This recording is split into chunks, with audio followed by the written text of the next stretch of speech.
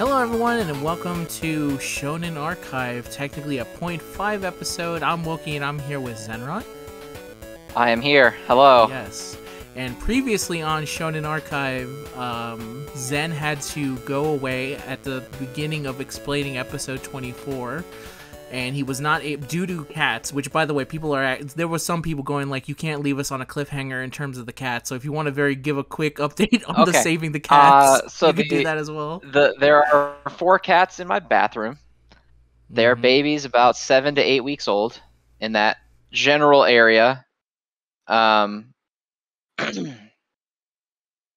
are loud, and they fuck the shit up out of my entire bathroom. It's just covered in shit all the time. One time, literally, because they got in it and ran all over the place and left little shit footprints everywhere that we had to clean up. Perfect. And they're cute. 3 of them have names. 1 of them does not have a name.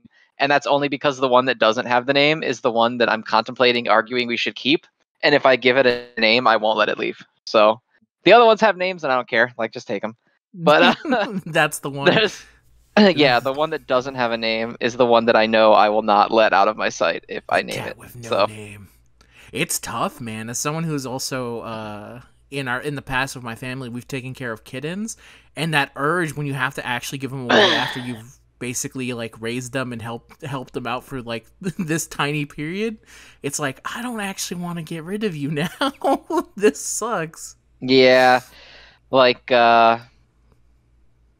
for most of them, we're okay, I think, because it's just the logical brain takes over after a while, and you're like, we don't have the spare money to raise 4 fucking cats. We don't even have the space to raise 4 cats. Right. Like, it's not possible. But one cat, that's doable. And then it starts becoming a problem. It does. It's tough, and I don't blame you. Shit is hard to raise a pet, and they don't make it easy on you, especially the. And we already have 2 dogs and shit, and it's like, fuck. And like, we gave them flea baths yesterday because we were worried. Well, okay, we gave them baths the first time because they were nasty, and then we found like a couple fleas, like 2, I think, not very many. So we wanted to give them a second round of baths. So day 2, we bathed them again, and I was drying off the one that I may want to keep, and I was like cradling it. You know how you have to burrito a baby cat so it won't like try to run away? Yes. I had it like that, and I was drying it off, and I was drying its stomach, and it like rolled in my arms like to present its stomach for belly rubs, and I was like, God damn it, this fucking animal. This is how you took over animal. This is how you took over Egypt. This is how you got an entire This is how. Yeah. Cats, they are something else. I was about to give into a cat story, but now we have to actually legitimately talk about these episodes. Unfortunately, no cats in this episode of Gintama. No, unfortunately, no. So episode 24, just to give a quick, that was a previously on, let's continue on forward. Episode 24 is the episode in which Gintoki is taken away to work in a bar of men who like to... there's a very specific word for what they are in Japan, so forgive me if I'm not... Okama bar. I believe that is what they're called, right? You're asking me like I know. Well, to be fair, whenever there's a Japanese word, you usually are the one to tell me, like, actually, it's this. Okama is apparently a slang term for homosexuality in Japan. Damn it, then I don't know if that's the correct word. Let's just go with a bar of men who enjoy being women or are women. Let's go with that, huh? But it is that bar. Yeah, well, hang on, I'm gonna Google it, because now I'm curious. Yeah, because I've seen these type of bars in, like, the Yakuza games, where the madam behind it...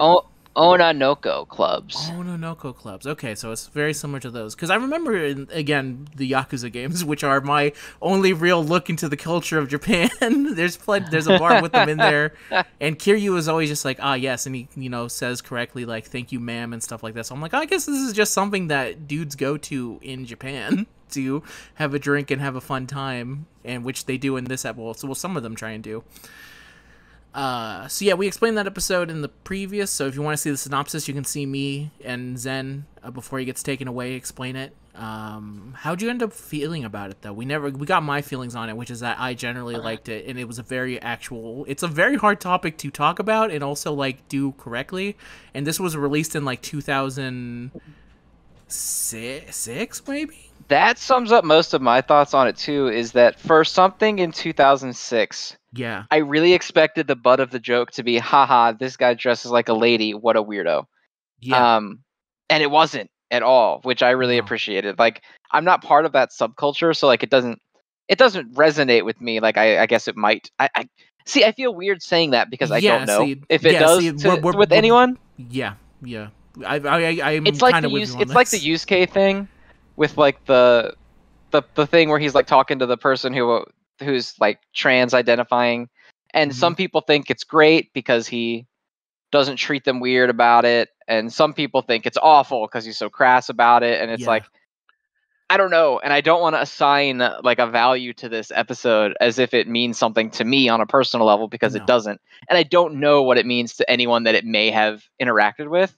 Hmm. But for something in 2006, I definitely expected them to be the butt of the joke, and they were not at all. It was like super respectful and talked Yeah. about like, it was a nice little story just about like people can like whatever they want, and they're still like good people, and like Yeah. don't judge people that you don't know because you The don't know boy. shit about them. Exactly. And the boy's lesson at the end isn't that, like, I have a father who is a mother or my mother is my father. He just goes, okay, this person is my mother and my father, and I accept that. And it was, like, the most, like, wow, what? There was no, like, it's Yeah, such and a, like even from the beginning, there's no point where it's like, because they set it up at first, where they're like, they are calling him freaks. oh, he doesn't want his dad to come to the parent teacher conference, so he might be ashamed of him, or he's going to be like, I don't want kids to bully me. And that's even what one of the characters thinks he's going to say. And the kid says, like, no, it's not that. It's just, I don't want them to be mean to him. Yeah. And I was like, God damn, why are you doing this? You shouldn't be doing this. Yeah. You're Gintama. You're supposed to be stupid fart jokes. Why You're are you supposed to being be, like like, some nut joke some touching? far And away. yeah, Yeah. That's, yeah. the very interesting thing about Gintama is that it has so many, like I said, in the Cap episode with the handful of nuts, a full on display of that, and then they can have an episode like this where it's kind of like, yeah, man, just like it hits the right emotional beats, and you go, even if, like you said, it doesn't really hit us in the same level as it would for someone who would be like that, and we can't really speak to that. I still feel like there was the emotion of arc of what these characters go through is still pretty solid, and what they learn from it is pretty good. Like, even the one side jokes are usually either they get beat up or their characters are just immediately like shut up to the person. Like, even Prince Hada, he like has no problem just accepting Paco as a woman. He's like, no, you're supposed to just be right to all women. I don't know who Yeah, raised like you, but every character doesn't really like make it, except for the two shithead kids who yeah, are from the beginning billed as shithead kids. yeah. So it's like they're never like given any sort of attention to it. Mm-hmm. Mm-hmm. So yeah, that was this episode. And then I did like it when the reveal of Saigo was actually this great war hero, and he just completely fucks up the Amano so easily. It's Yeah, pretty great. he just runs around like he fought until his loincloth was stained red with blood. Yeah, real good. And then at the end of this one, like I said, the end bit is them wearing the samurai thing. They talk about Gintama's been renewed for a third season. At least that's what it said on the Crunchyroll thing. And the only reason I bring it up is because it actually goes into episode 25. So that. Oh, really? Yeah. So the ending bit where they're looking at the house, and it's just a nighttime shot of the house. That's how episode 25 starts. So it's literally a lead into that. That Is, isn't it? That's yeah. funny. Yeah, there's a lot of there's a lot of things going on. So episode 25, I'll let you explain it because I think I did a very bad job explaining it because I was like freaking out. So why don't you tell us very quickly what happened in episode 25, because it's so easy to explain what happens. So episode 25 is it's effectively a bottle episode. And they're eating I don't remember the exact type of it, but it's a hot pot. I don't know the exact term. I don't know. The nabe, is that what it is? Nabe was the thing that they wanted. Yes, because they wanted to be the Nabe Shogun and the Napoleon. Right, but yeah, I think nabe is the type of dish that they were Yeah, that was sharing. the super expensive meat. Well, the meat was beef, but I think the whole thing is called a nabe. Like the mixture in the hot pot that you all eat out of, like that. Yes, yes. And they wanted to have like a nabe get together. It's like a celebration kind of thing, and it devolves into like psychological battles over trying to get it. And it's in the And exact same way as Death Note. yeah, it's a Death Note parody. The whole episode is a Death Note parody, and it's fucking hilarious. It is. And it's constantly like it's one of my favorite episodes the series has ever done so far. Yes, this is the episode I've been wanting to talk about with you for so long. It's so fucking funny. It is. Continue. Yeah, well they fight over it, and Kagura sneezes all over the pot so that they won't eat it. And then she drinks it. And then Gintoki reveals in like a Death Note face that it was actually pork and not beef that was in that first pot because it was too expensive to get beef. And then he treats this Atose as like comes. Shattering news, by the way. Yeah. Kagura like passes out. Yeah, she thinks that he's been lying to her entire life. Like at this point, she had always believed him, and now that he's finally lied to her, that she's like, yeah, I don't she's think like, my whole life is a lie. And faints, and that's the end of round 1. And then Atose and Catherine come in. Yeah, and they bring actual beef, and they make another one, and so they kind of do the same thing, and it's like him and Shinpachi like try to get in there, and then they both knock them out of the way and start grabbing all of the beef in like the slow-mo anime action scene, like demons almost. Yeah, they look like traditional Oni depictions as they're like ripping all of the meat out of this pot. Mm-hmm. And then they have like this last minute heroic comeback where they block the chopsticks with their own so that Kagura can drink the pot again. Yeah, and she drinks the entire thing. And she drinks the entire thing again, and then she goes, I didn't really like it. Yeah, she thought that the cheap stuff. Yeah. Also, I like the first time it was the Nabe Shogun that they wanted to become. Yes. And the second time it was Napoleon. Yeah, Napoleon, the emperor of all hobots. Yeah. Oh man. And then the episode ends as it's ending. There's like a cameo by Ryuk at the end just to really let you know. Yeah, he's just on the roof. Yeah. He says all humans are worthless, and it ends. And then I think at the end it says, hey, go support Death Note.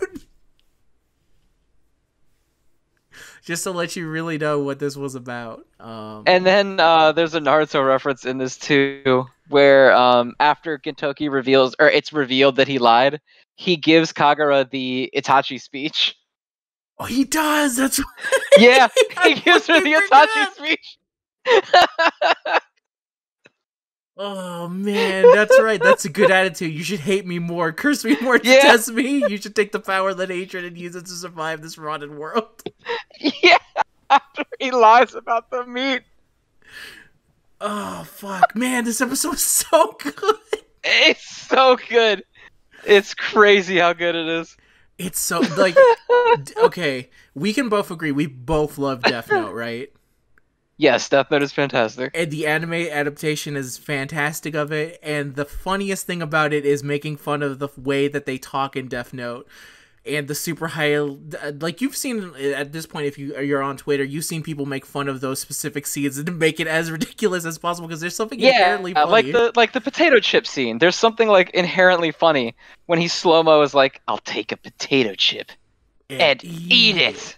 Yes. And he like bites it, and it's like a freeze frame of like a slow-mo freeze frame. All this. Yeah, and it's playing that music the whole time. It's so fucking funny. It's dramatic too. It's selling it so well. It's such a good adaptation of how do you make an anime based off of Death Note that is so much intrigue, and it's that way of doing it is so brilliant because it actually leads to it can be both dramatic and also hilarious at the same time, and it works perfectly. And so yeah, because like at some level, Death Note is silly, Yes. and you have to treat it that way. And the anime does such a good job. Mm-hmm. So them doing a parody of what specifically, not just of Death Note in general, because the easy thing would just be like, ah, yeah, we have the Death Note, but actually doing it of the anime and the style of it is super funny. And then, like you said, they also sneak in the Itachi one, which I fucking forgot, which was also hilarious when he does it. It's so fucking funny because it's just a slow-mo like black zoom in of his face giving the Itachi speech. But the other good thing is that, like, in the beginning of the episode, there's like, I want to say almost like 4 minutes of a blank screen of just like a still shot of them arguing with each other. That's where they talk about Jackie Chan. They should get Jackie Chan to go in there. And then they play the new OP, and then when they come in, they're still on the still shot, so that makes it seem like they don't have a lot of money to celebrate. And then their celebration episode is a bunch of Death Note still shots. So it leads into it so perfectly. So good. I think they also say, like, when they play the new OP, it also makes it seem like they maybe spent all the money on the new OP and the new ED. Yeah. But another good thing, because at some point, Katsura and Elizabeth show up, and I want to say Elizabeth also when they're doing the Death Note stuff, they're putting up little signs to they are. Little written signs. Yeah, and then when Katsura first shows up, like, they do the Gintoki inside his mind is like, Zura's here, and then they go inside his mind, he goes like, it's not Zura, it's Katsura. Yeah, it's Katsura. He's just thinking it in response. Yeah, he's thinking it in response because he already knew. There's also Fucking some... good. Yeah, so good. There's also when he's like in his mind, he's saying, there's no way Elizabeth can use... Like, he's trying to be so analytical. He's like, no way Elizabeth can use chopsticks. I don't see them as a threat. And then they do like a cutaway gag to Elizabeth making some origami. And then he just goes like, why is it so dexterous?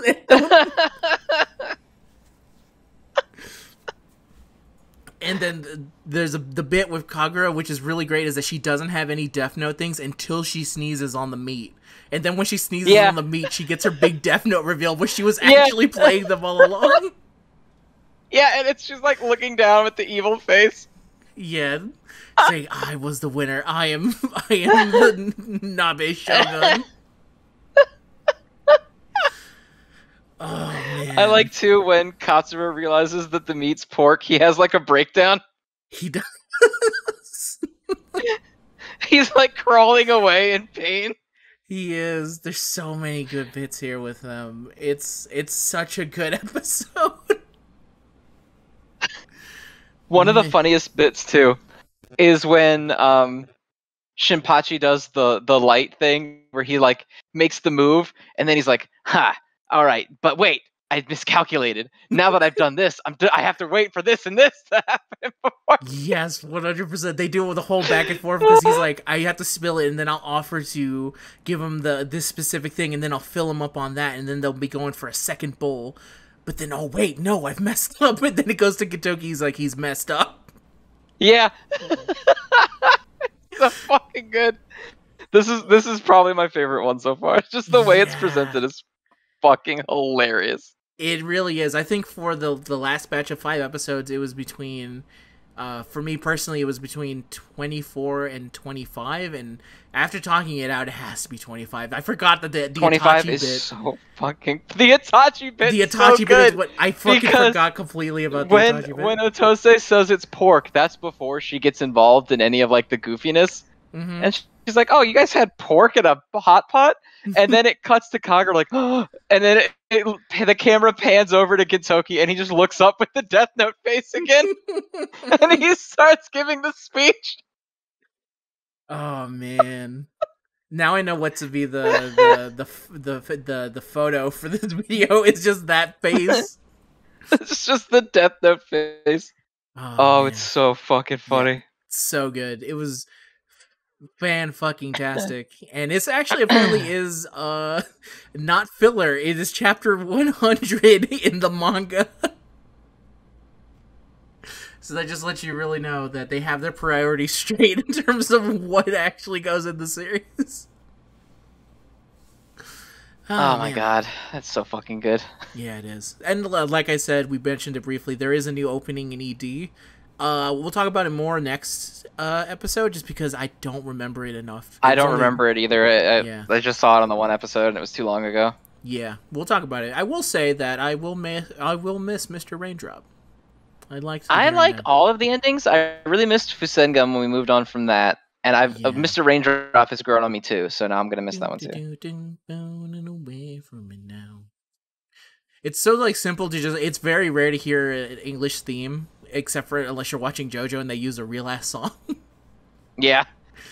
So hearing it from there, it was like, oh yeah, and it kind of fits the overall tone of it too. Because also most EDs are usually like sad. This is where they put the sad song in, and then all the characters like run in towards something. But here it's just like, oh no, happy go lucky, Mr. Raindrop, let's go. Walking away from me now, don't go away.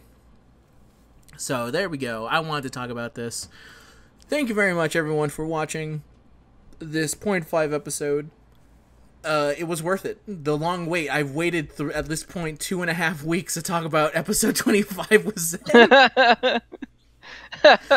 well worth Totally it. worth it. It's so fucking good. Yeah. I also feel like at some point we'll maybe pencil it in at a late, like when we're finished with something, either Yu-Gi-Oh! GX or this one. We probably have to go back to Death Note as well. Yeah, I could watch Death Note. Talking about that potato chip bit did remind me that damn, that anime is really good. It's really good. Yeah, it's like the best part is when he bites it and it like freeze frames and there's like tiny salt bits and like crumbs flying out in the freeze frame. So good. And then they have two of the most craziest openings in the world with the very mellow, like, oh yeah, let's all this imagery in one, and then they have the second one, which is What Up People, which is maybe a fever dream of an opening if there was ever one put in anime. What Up People? Oh my god, I'm so excited for GX to start. Yeah, I can't wait for GX either. And I can't wait to also talk about more Gintama next. So Gintama will continue on Saturday, as always. We're not going to stop Gintama. No, we're going to do both. We're going to go for 5 again, but if for whatever reason, if we're too busy, we will at least try to do 2. Because 2 is possible even under the most craziest of circumstances, I think. Yeah, so, 2 is easy. That's like 40 minutes. Yeah, no problem. We will at least always try. Because someone actually did tell me that apparently the people who do this usually do 2 to 3 episodes. And I was like, damn, we were doing a lot of episodes at one point, if that's true. Yeah, 10 well, because not only is 10 a lot to watch in that time frame, but it's also a lot to sit down and listen through. Yes, it is, actually. And we, and that way, if it's actually a little bit shorter, we can give a little bit more time to specific bits from it as well. Gives us a little bit more leeway. But either way, we will try and do 5, but if we can't make 5, 2 or 3 will be perfectly fine, and we will continue on forward. And we will continue until either the heat death or the universe, or we finish Gintama, whichever happens first. Chances are we will finish... whichever comes first. Yes. And then we will go on to Yu-Gi-Oh! GX on Tuesdays, in which we will... go through that. Chances are it will be very easy for us to talk about Yu-Gi-Oh! GX, and I think there's only like... I actually looked it up because I had to do research to explain to people what is Yu-Gi-Oh! GX for the people who don't know Yu-Gi-Oh! GX, and I think it is actually, I was like, it shouldn't be that long, like 50 episodes a season, but it's actually, I think, the second longest spin-off manga. So, not spin-off manga, but of the spin-offs of like Yu-Gi-Oh!, Yu-Gi-Oh! GX, Zexal, all of them, it is the longest of those that is not the original Yu-Gi-Oh! So, I think it's like 186 episodes or so. Around-ish? GX... I'm pretty sure. Let's see. It's 4 seasons, but I don't know how long a season is. Usually there's 180 episodes. 180? Okay. So yeah, usually there's 50 episodes a season in Yu-Gi-Oh! Because I remember, because I was watching not 5Ds. How did I fucking forget what I was watching? The Pendulum Summon, Now You Feel the Power, Yu-Gi-Oh! Sakaki. How am I not remembering the fucking name of it right now? Yu-Gi-Oh! Arc 5. Boom! Got it. I got it eventually. So that one will take us a bit, but chances are we will finish Yu-Gi-Oh! GX before we finish Gintama. And because there's also a lot of other stuff to watch from Gintama as well. Like movies and stuff. Yeah, Gintama's huge. It is very huge. But yeah, we will continue on. Thank you very much for watching, and we will see you guys in the next one. Peace out. Goodbye. See ya. Yes, goodbye. We need to come up with an ending bit at some point. Maybe we should do like if the beginning is previously on, the next coming up. Actually, at that point, we're just doing kind of like concession stand at that point. We may as well just take the ending. I mean, that's basically what this is. Yeah. It is, except for anime focused. All right, we'll figure that out by next episode. Look out for that. We'll be back, guys. Goodbye.